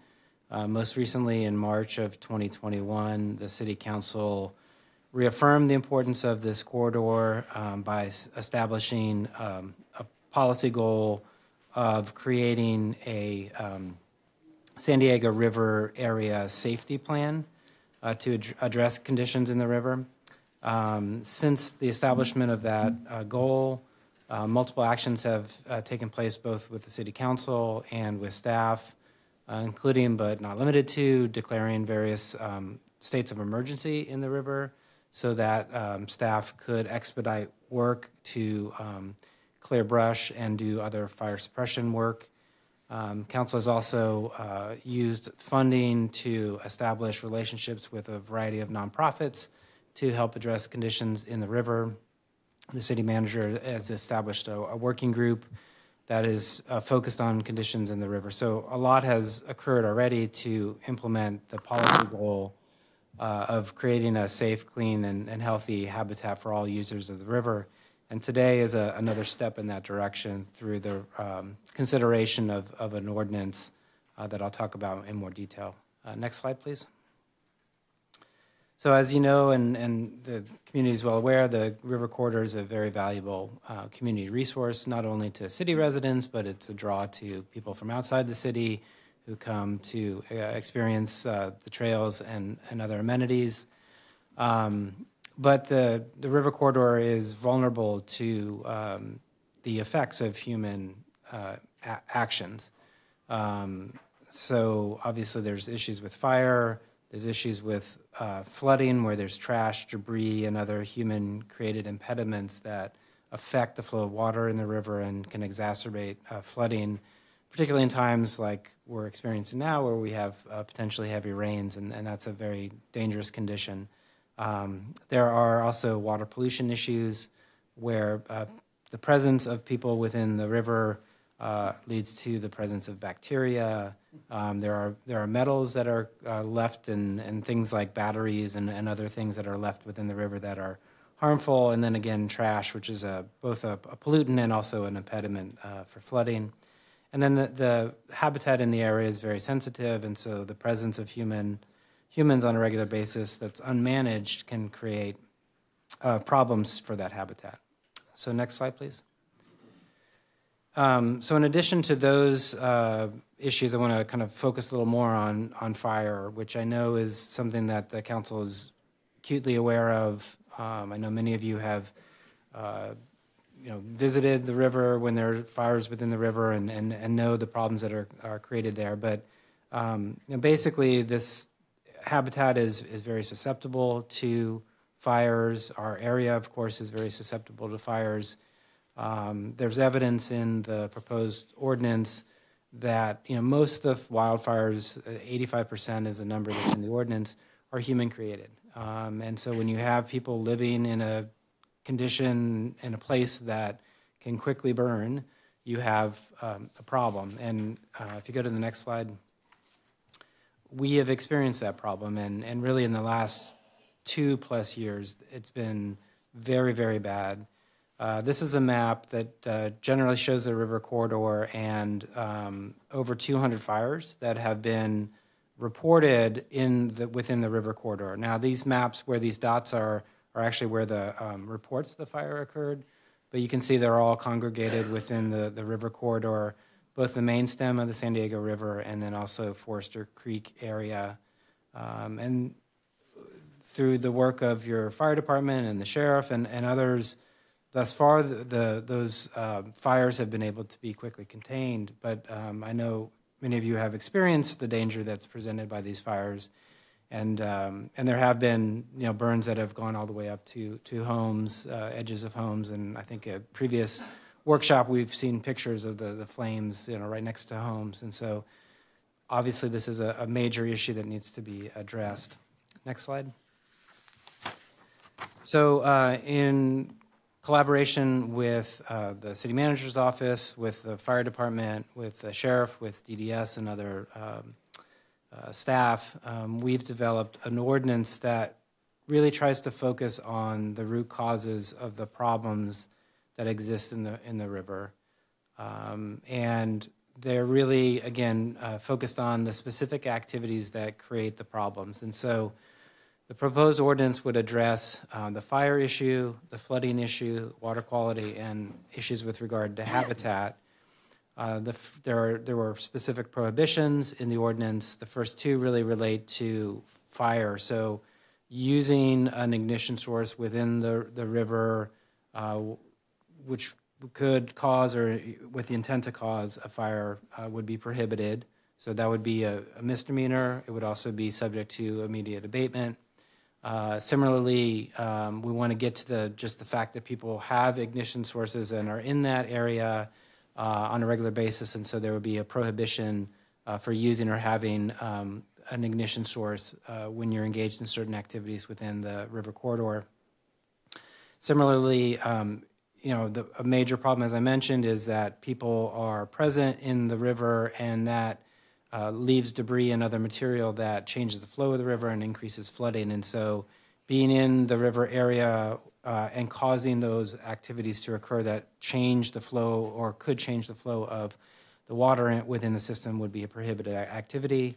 Similarly, discharging or causing to exist pollutants or other waste within the river would be a prohibitive activity. And then also activities that would harm species or destroy critical habitat would be prohibited. So again, we've really tried to focus on the root causes of the problem, and we've worked with the sheriff in terms of being able to cite and enforce for these things, and so we're very comfortable in recommending these prohibitions to you.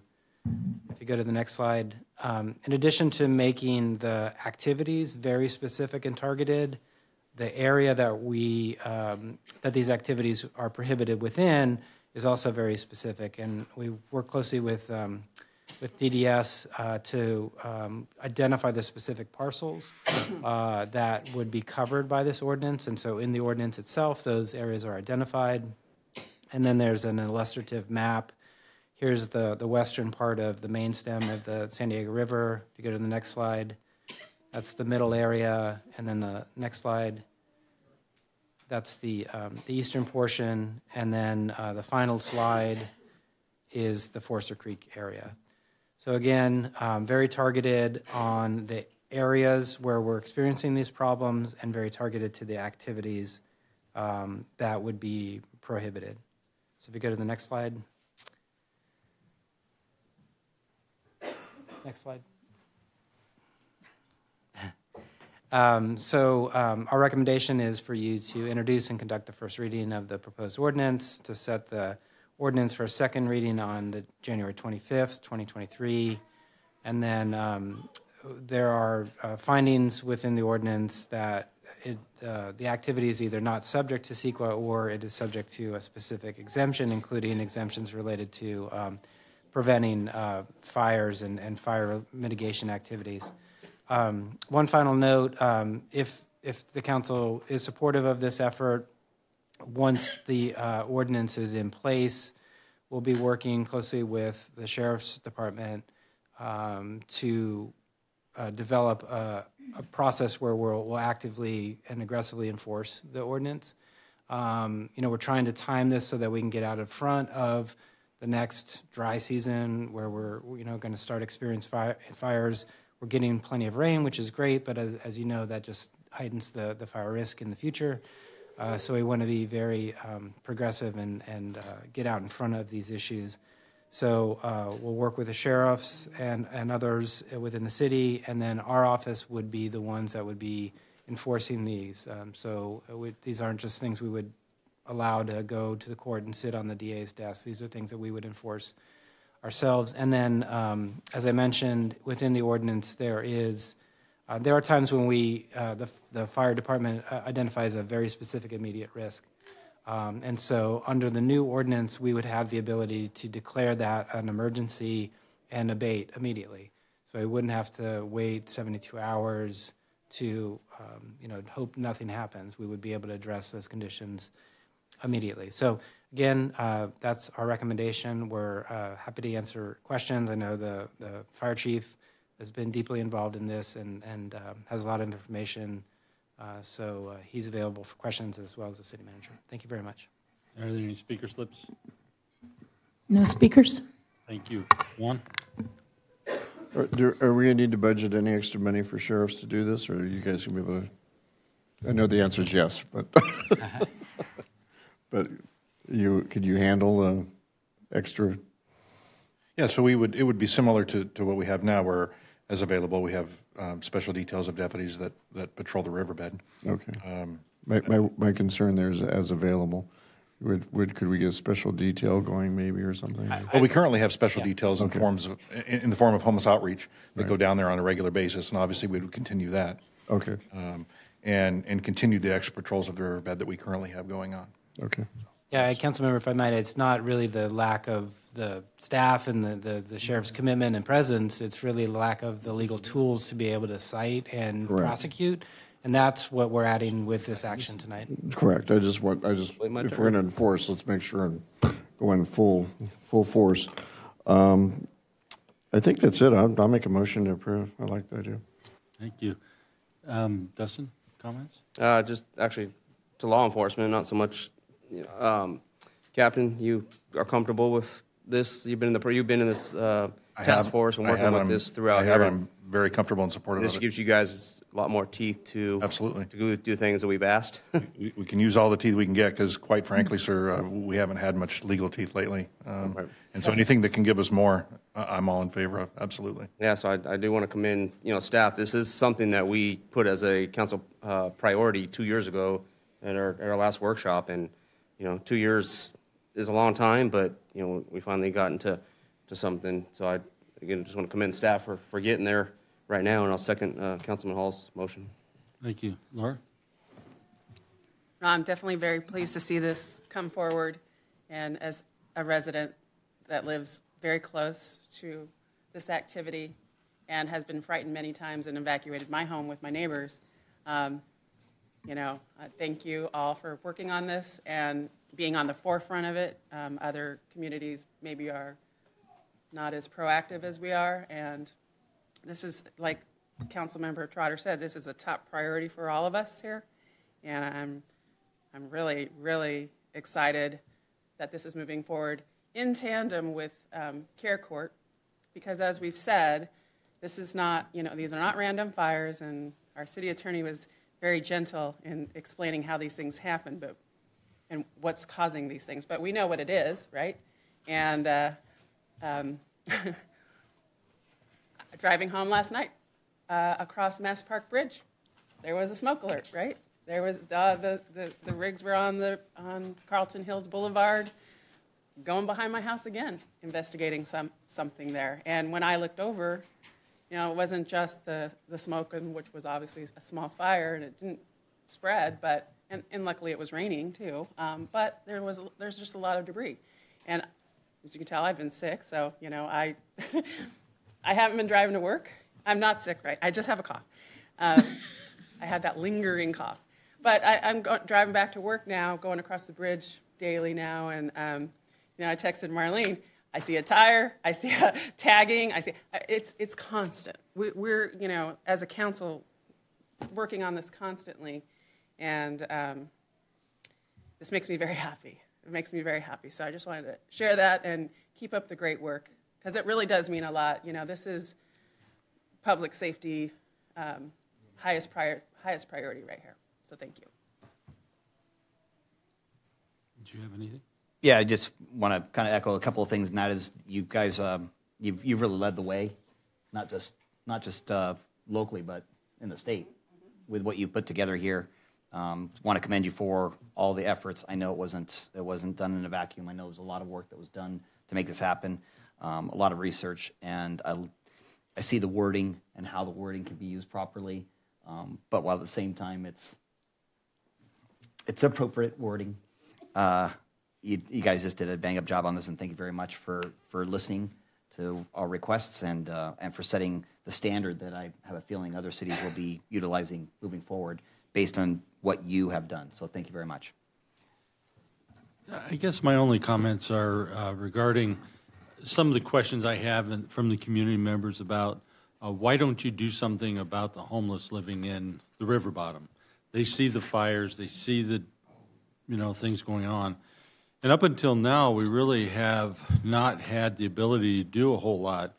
I've talked about this before, but Martin versus Boise, Idaho, was a case that went to the Court of Appeals, Ninth Circuit Court of Appeals, and basically the Supreme Court refused to hear it, which means it becomes at least law of the land for our area.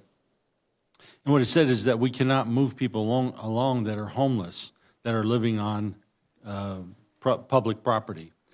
And the reason why is because they have a right to be there. And essentially that if we do any enforcement action, it violates their right against cruel and unusual punishment. And that might sound silly for a lot of people, because when a fire occurs, aren't they violating somebody else's right to cruel and unusual punishment, losing a home perhaps or something of that nature? So we challenged our attorneys with finding some way of looking at this in a manner that does not punish somebody for being homeless, but what it does is it gives us the ability to protect our communities. They can go anywhere else, they just can't stay there if they have ignition material in their property, or if they continue to change the flow of the river. And I know I've been down there many times, and I've seen things built up like little dams, and that makes a big difference because it does affect the environment. And those are the things that we want to address. So if you're homeless, you can go wherever the court says you can go. You just can't go there and be a nuisance where you're damaging things or causing fires and things of that nature. So I, too, want to say thank you very much. It's been a long time coming. Of course, we had to wait for some of the courts to rule before we could actually take any action. So maybe that's why it didn't seem like we acted really swiftly, but the courts never act very swiftly, so that slowed us down. So I have a motion, and I have a second. Please vote and lock in your vote. Motion carries unanimously.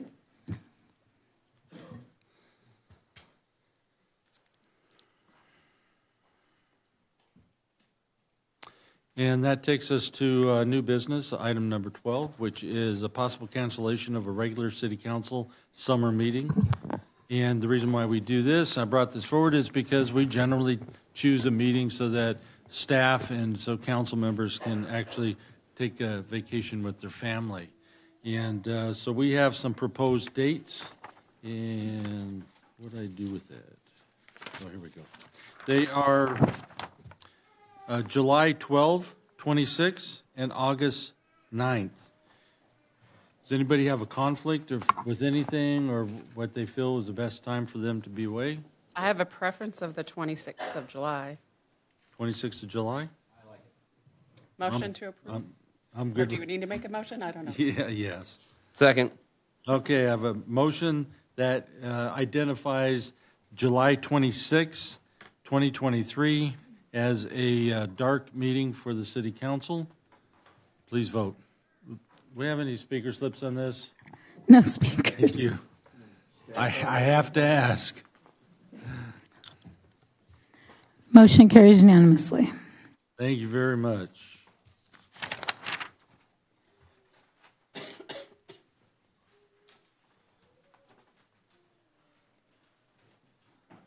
All right, this takes us to item number 13, which is a resolution of the Community Development Commission successor agency approving the recognized obligation payment, also known as a ROPS schedule, for the period from July 1, 2023 to June 30, 2024. And Motion to approve. Oh, have a motion to approve. Second. I have a second. Are there any speaker slips? No speakers? Well, then let's just go ahead and call for the vote then. Good job, Heather. Motion carries unanimously. Thank you very much.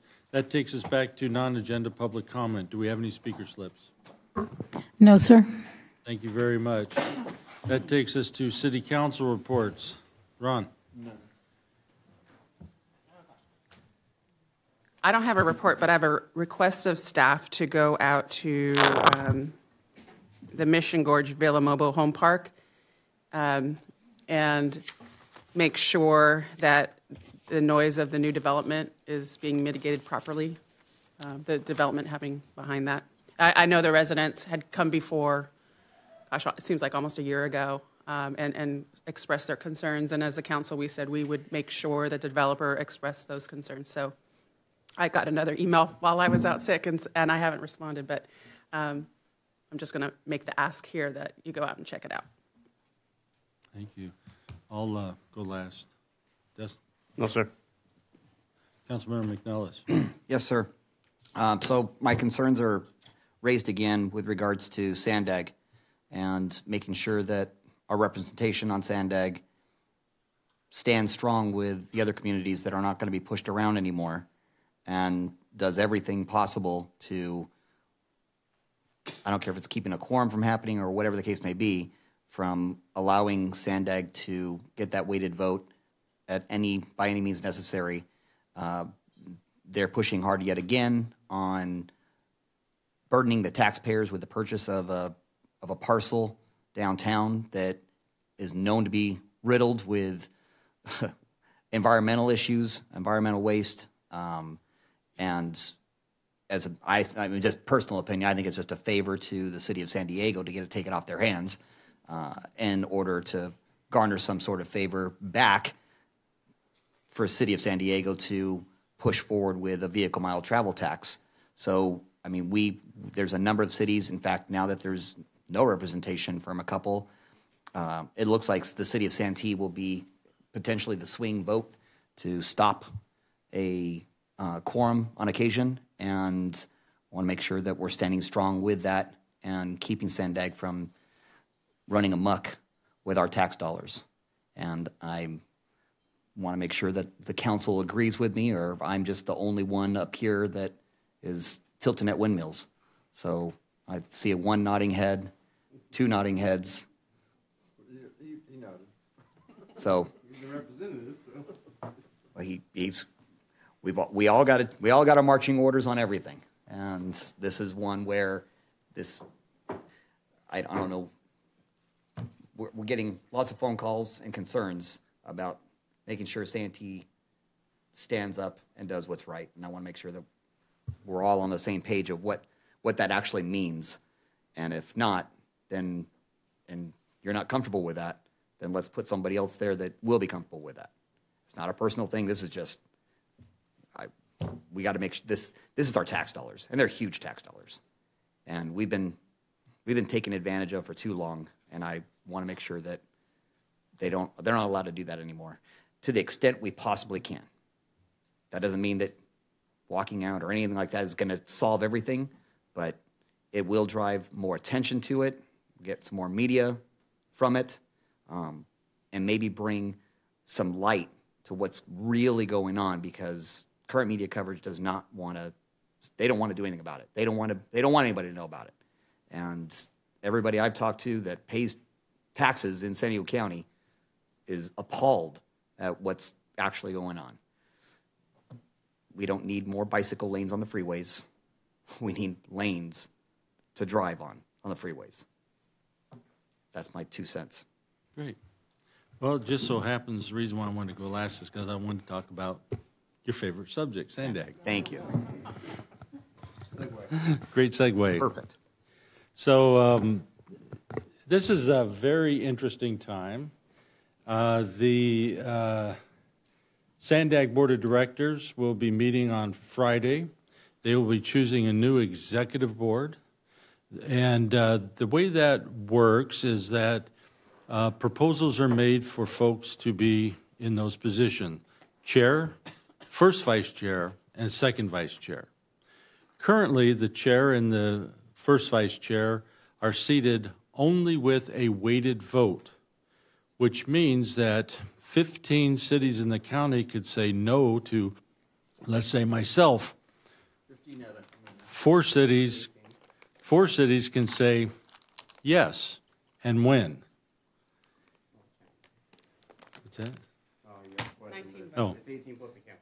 Right, but there's multiple members there. So anyways, and then the second vice chair is a tally vote or a plurality vote only, unless they don't get the person that they want, and then they can say no by a weighted vote. And this is where the discussion comes in about walking out and taking away a quorum so that action can't be taken. And there's a lot of discussion about that going around right now and how that can best play out. And this is not a partisan issue. There are Democrats and Republicans alike that are on the same page, feel the same way about it. And the biggest problem with what's happening now is there's only one city right now anointing and appointing everything that goes on in the city or the county of San Diego. And that's just not appropriate. Whether it's to buy a building that's in question of its safety, or it's to take away all of the money for the freeways to make good on the promises that came out in the past, or if it's to build a $640 billion project, and I say that much because that's probably what it will cost by the time they get around to it. It's only about half that right now. And so we have to, you're right, take a very strong stand. We have to make sure that we work together collaboratively. There's a group of mayors that have signed on to a letter to do away with the weighted vote in the way it is now. Can't get rid of it because it's actually state law, so you have to have it. But we can create a policy perhaps that allows us to not go directly from no's or yeses to we'll continue the item until the next meeting so that we can collaborate on it and actually negotiate and have a resolution that is equitable to everybody. And so those are going to be some of the things that are discussed at our next meeting. And I would suggest that anybody wants to be there to hear what's going on and see the discussion. I'll just call it that. 9 o'clock on Friday morning, 401 B Street. And it's important for you to go there and tell people what you expect of them as your representatives. Because even though I represent the city of Santee, I do represent the county also. and others forget that they also represent the rest of the county. And the way things are going, we will never have a voice again in East County, period, whether you live in Lemon Grove, Santee, La Mesa, El Cajon, Poway. Del Mar won't even have a voice any longer. And that's a very sad thing that one city can be the dictator of an entire county. So I hear very clearly what you're saying, and I've been in probably 10 or 12 conversations in the last 3 weeks regarding all this. So we'll just have to wait and see how it goes. But I'll be there, and we'll see what happens. Can I ask a follow-up on that? Unfortunately, I can't be there Friday, but on the 27th, and KUSI does report on, actually, other perspectives, so I like to hear some Sandag information from that source as well. On the 27th, I think, is Hassan Akrada's, is it a performance evaluation? What's happening on that one? I haven't seen that one yet. Okay. The information on that. No, I think that's telling too. I think it's just an annual performance I think it was evaluation. requested. Well, anyway, that should be very interesting. Yeah. And I just think back to the very first time I met him, but it, you know, the 5 bold moves, the whole big vision was already out there. And yep, we're doing this. And he didn't know me from anybody, but we were at Grossmont College, standing on the rainy steps, getting on a bus, so he could do his first tour ever of East County. He'd never even driven out here, yet he had a regional transportation plan developed and ready to move forward. And, you know, I mean, this was back when Supervisor Jacobs was on the County Board of Supervisors. And it was just very telling that his first time even putting eyes on the 52 or the 67 or the 94 was that day when the plan was already, in his mind, visionary and rubber stamped. So it leaves a bad taste in my mouth. And him in particular, he's proven to be what we thought he would be. So the problem fight the power.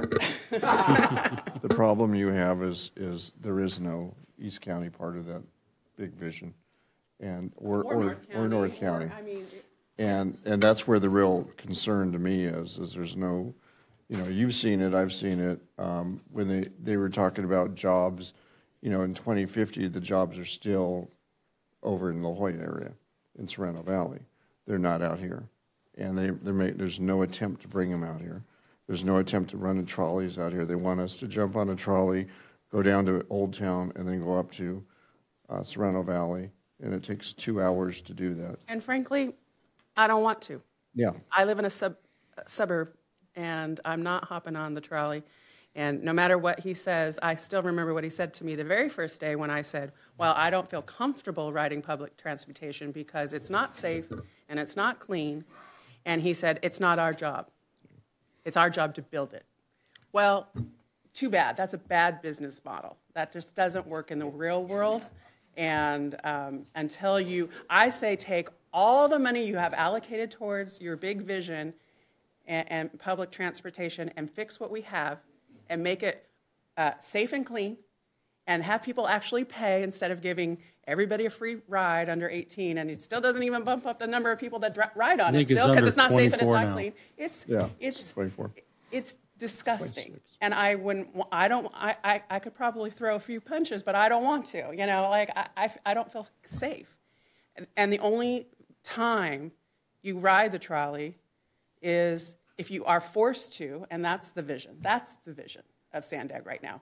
Forcing you, making it uncomfortable, making it painful. Yep. Well, I told him back and making us pay for it. I told him back in 2020 when they were trying to do the 0.5% sales increase. It's dead on arrival in East County. It's just awful. Their business model is broken because they're not business people. Well, we probably have beat that horse to death.